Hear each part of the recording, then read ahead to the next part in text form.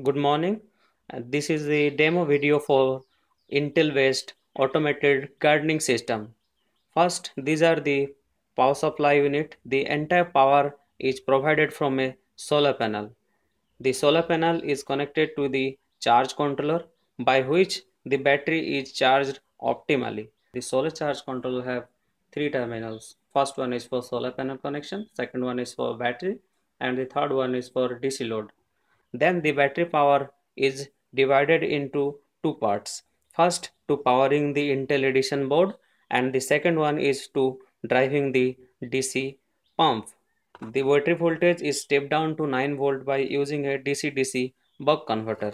You should ask why I step down to 9 volt because the maximum voltage required for this pump is 9 volt. This is the main reason. Another reason is to provide a stable DC supply for Intel Edison board. The pump is connected to two pipes, one for suction, another for discharge.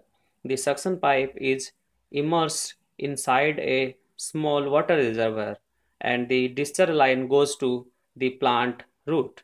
The Intel Edison board is connected to my home router so that I can monitor different plant parameters from my smartphone or tablet.